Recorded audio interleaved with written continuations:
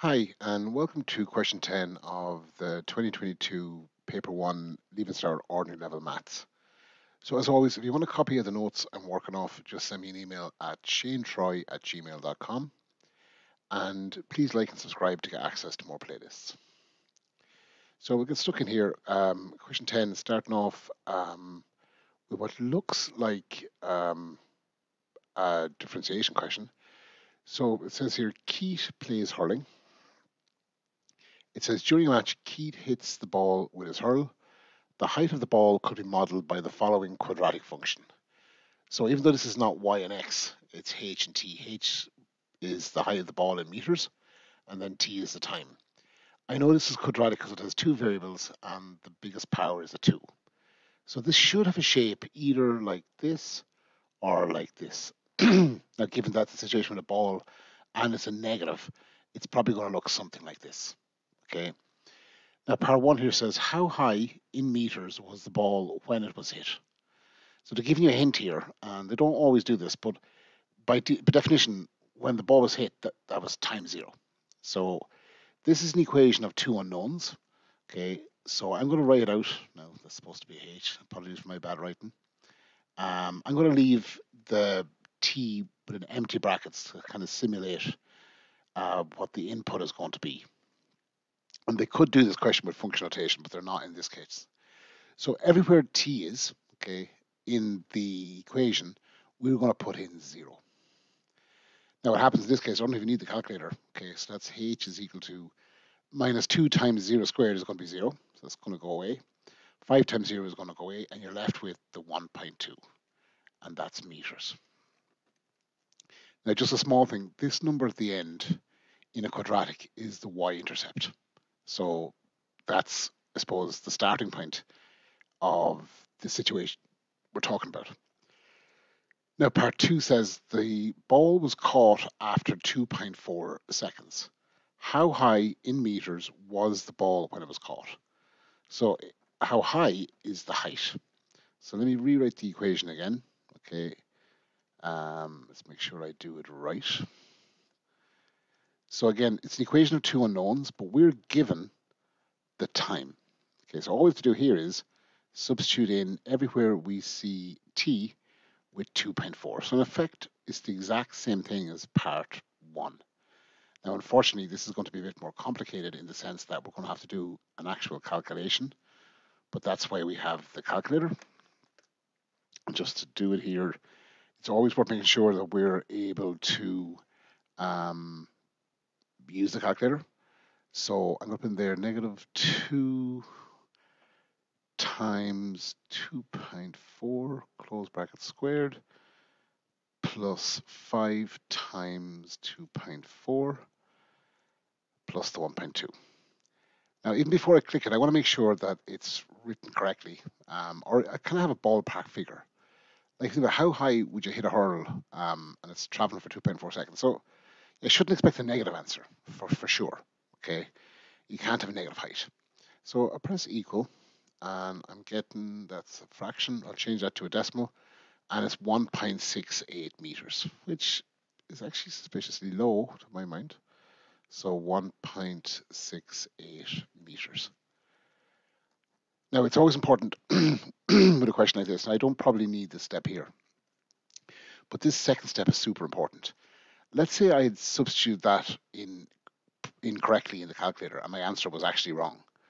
The fact that this is written as what you should do would get you a chunk of marks. Okay, now you'd be penalized if it's wrong, but you wouldn't be penalized if you had gone wrong answer and not shown this intermediate step. You'd get 0. Okay, let's double check the answer on the next page. Okay, so that's cool. We actually did it right. Now I've put in an actual graph of what that quadratic would look like. Okay, so you see there crosses at the 1.2. That's the y-intercept, and like you would expect with anything, it goes up. And here is the maximum point it reaches, the highest point, and then drops down. Okay, so the quadratic is super important, and what I often have struggled myself is to kind of give reasons for why are quadratics important. And one thing is gravity. Okay, the effect of gravity on an object on the Earth is something we are intrinsically aware of. We've learned this. If you pick something up and let go, it falls, drops back to the ground. Okay, so being able to describe that mathematically is super important. Okay, now that's part two. So then part three says, now noticing here, this is a chunk of marks. When the ball passed over the halfway line, it was at a height of 3.2 meters and its height was decreasing. Okay, how many seconds after it was hit did the ball pass over the halfway line? And the reminding is again of our function. So again, the function here is giving the height as a function of time. Okay, so in this case, we know what the height is. They've just told us here. So I'm not going to bother rewriting it because it's right there in front of me. But if I was to over here go, well, h, okay, is equal to 3.2, and time is what I'm looking for. Now, in a sense, you probably don't need to write out the information you have and don't have, but it kind of will help you focus the mind, especially if you're not sure what's happening. And maybe you'll make the leap, you go like, oh, I have this. That's 3.2, okay? Now, on the far side, I don't know what t is, so that's my unknown. And even though t occurs twice, it's the same unknown. Now, if you're stuck here, that's fair enough, but this is a quadratic. I always kind of say if you see a quadratic and you're not sure what to do, solve it. 9 times out of 10, or maybe even a higher probability, it's going to be the right thing to do. So when we solve a quadratic, we usually have a 0 on one side, in this case, the left side. So I want to make sure that I have a 0 there. So I'm going to take away 3.2, okay, to remove it. If I do it one side, I'm going to have to do it to both sides. So 3.2 take away 3.2 is 0, is equal to, everything else here will stay the same. There's no other powers of 2. There's only one variable on its own. Now 1.2 take away 3.2 should be negative 2. Make sure I'm right. Okay. Now I could use the minus b formula to factorize this, and that's given in the maths tables. Okay. If you're not sure how to use that formula, I'd suggest trying it to make sure you get the same answer. But with this methodology, we could use factorization. Okay. And with factorization, because I have a 2 in front here, it makes it a bit more awkward. But I should end up with 2t and 2t in my answer. Now, to do this, this was the way I learned it, and there's different ways of doing this. I'm going to multiply the number in the front here by the number at the end. Actually, I've just realized I probably should, before I solve this, multiply across by a negative 1 up here. Okay, if I do that, all the signs are going to change. So minus 1 by 0 is still 0. Minus 1 by minus 2 is going to be plus. Now minus 1 by plus 5 is going to actually change that to a minus. So I might just fix that digitally. Okay, that's going to be minus. And then the minus 1 by minus 2 is going to be plus 2. So this should be a positive for the methodology I'm using. Now the way you do it is you take the number in front, multiply the number at the end, and you get a plus 4. Now I want to look at what numbers will multiply to give plus 4, but also add to give minus 5. Okay. Now minus 4 times minus 1 will multiply to give plus 4. Minus 4 plus minus 1 will add to give minus 5. Okay. So my numbers are minus 4, minus 1. Now usually when you have these doubled up, you just have them. So we end up with t minus 4 times 2t minus 1. Now, if I'm right, okay, these two things should multiply to give my original. Okay, so let's test it. I'm going to do this a fast way, but t by 2t is 2t squared. T by minus 1 is minus t. Minus 4 by 2t is minus 8t. And minus 4 by minus 1 is plus 4. I've done something wrong. And I've just realized when I have this, I didn't have it properly. Okay, I didn't have both things. That should have been actually a minus 2. So this is going to be wrong here. So let's fix that. So it's minus 2. So t by 2t is 2t squared. T by minus 1 is minus t. Minus 2 by 2t is minus 4t. Minus 2 by minus 1 is minus plus 2. Okay. So combine the t's together, the like terms, I end up with minus 5t plus 2. So it did work out. Now I've run out of space, so I'm just going to try to fix that here by getting rid of this. Okay, just leave myself space. Now, in essence, we have two answers here, and that would be something we'd normally expect from a quadratic. And I can create two separate equations here. Minus 2t is equal to 0, or, okay, 2t minus 1 is equal to 0. Now, if I solve these, I could add 2 to both sides here. I'll be left with t is equal to 2. Or, now if I try solve this, I'm going to end up with, bring the 1 across, 2t is equal to plus 1. Now I want to get rid of the 2 there, so divide both sides by 2, and I end up with t is equal to a half. Now, the height was decreasing, so it'd be the lower height, okay? So if the height was decreasing, it shouldn't be the first height, okay? Okay, so if you think about it in a way like this, it's the ball is going up and then coming back down again, okay? So when t is equal to half, it'd be here, it'd be going up, okay? So t is equal to 2 would be where the height is decreasing, and that's the answer we should declare. So a big chunk of marks, again, you could have used the minus b formula, because this is kind of hard to factorize. If you're not sure on factorization, just use the minus b. It'll take a little bit longer. And with the minus b formula, or the quadratic formula, the a value, okay, is the negative 2, the b value is the plus 5, and the c value is the 1.2. And you just substitute them in, and you'll be able to work through the answer. Now let's see now. That's just the answer to now the notes, so it's the same thing.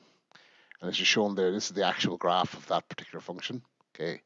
And at t is equal to, or h is equal to 3.2, it crosses here and here. The height is increasing here, the height is decreasing. So we chose the right value with t is equal to 2. Now part 4 says find dh dt, and that's just an indication that we should differentiate. Now I'm going to write out our function again just on top here. So h is equal to minus 2t squared, I better double check it, plus 5t plus 1.2, plus 5t plus 1.2. So dH/dt is the differential or the derivative of this equation. So I'm going to write dH/dt. Now to differentiate, we follow a kind of using the power rule anyway, we follow a two-step rule. Step 1 says we multiply the power by the number in front. So 2 times negative 2 is negative 4. And then we take 1 away from the power. 2 take away 1 is 1. Now our second term, if we're differentiating 5t, effectively we use the same rule. And there's a power 1 there. There's always a power 1, we just don't bother writing it.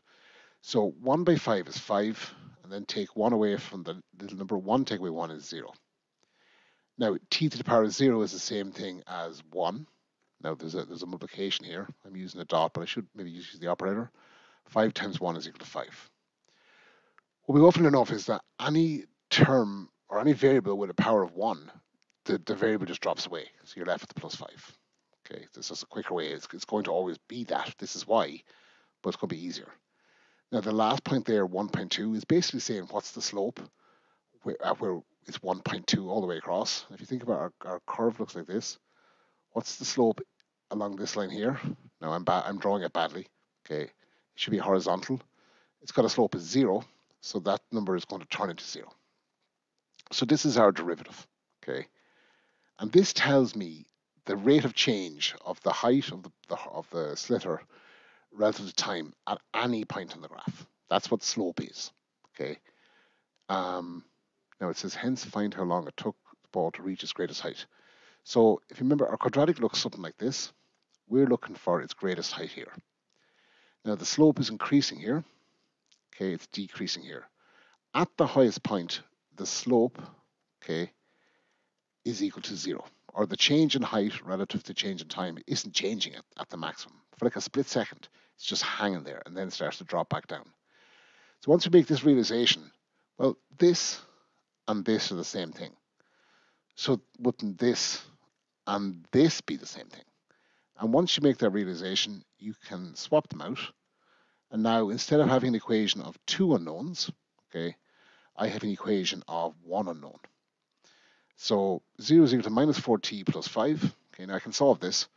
Maybe I want to make this positive. Okay, I might do that by bringing it across the equal, or if I want to remove that, I can do the opposite to it. So I can add 4t.